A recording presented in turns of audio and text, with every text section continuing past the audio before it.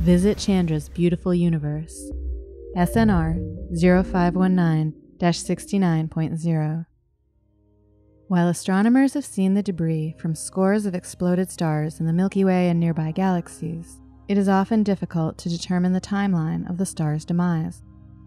By studying the spectacular remains of a supernova in a neighboring galaxy, a team of astronomers has found enough clues to wind back the clock.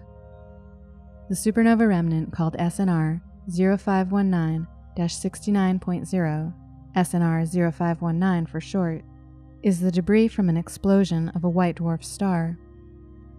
After reaching a critical mass, either by pulling matter from a companion star or merging with another white dwarf, the star underwent a thermonuclear explosion and was destroyed.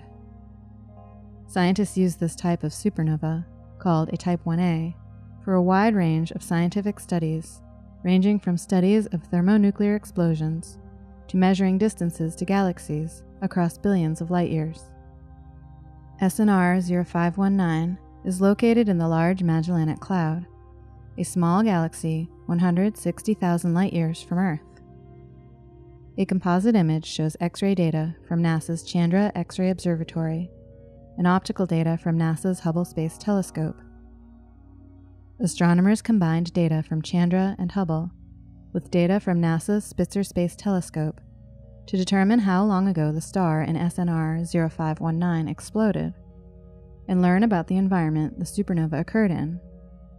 These data provide scientists a chance to rewind the aftermath of the star's explosion.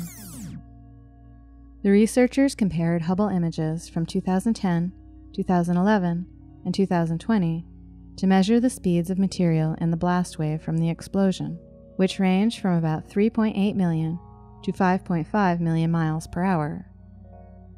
If the speed was toward the upper end of their estimate, the astronomers determined that light from the explosion would have reached Earth about 670 years ago, or during the 100 Years' War between England and France and the height of the Ming Dynasty in China.